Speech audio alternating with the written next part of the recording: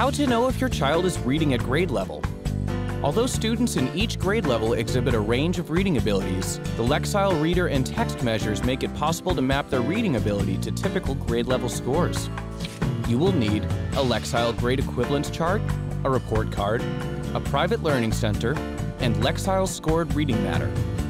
Step 1. Consult an online Lexile grade level equivalence chart. The chart shows a range of Lexile scores for each grade level at its website.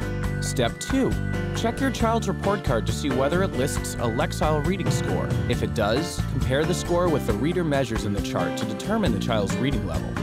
Ask your child's teacher if the school uses a Lexile index if a score does not appear in the report card.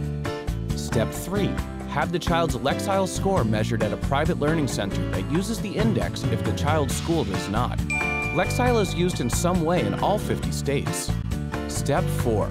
Compare the Lexile test measures for any book the child wants to read with the text measures in the grade equivalence chart to determine the grade level the books correspond to.